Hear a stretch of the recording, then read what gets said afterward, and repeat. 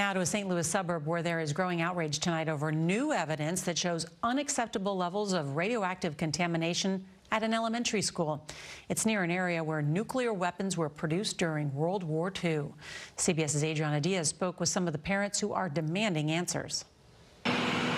Radioactive contamination detected at Jana Elementary School's playground measured 22 times higher than normal, according to a study commissioned for a class action lawsuit.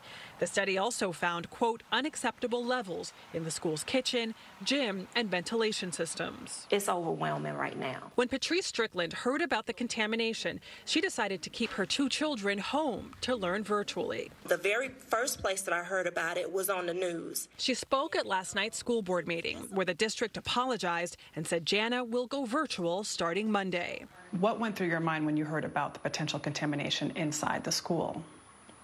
It's a lot of things that you can protect your kids from, but that felt like something that I had no control over. And as a parent, it's not easy to feel like you don't have control.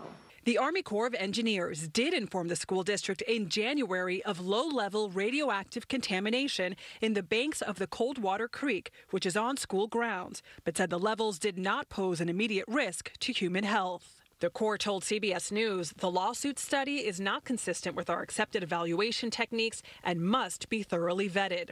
The school building is outside the Corps' testing boundaries. I've been asking for answers. But PTA President Ashley Bernal says the Corps has not been transparent. I believe sunshine is an excellent disinfectant. And so I am willing to disinfect everywhere we got to go by pulling every rug out and shaking it. To get to the truth. To get to the truth. No more dirt is swept under them. We're not hiding anymore. We are pulling it all out. Students will learn from home until at least Thanksgiving. After that, they'll be sent to other schools for the rest of the academic year.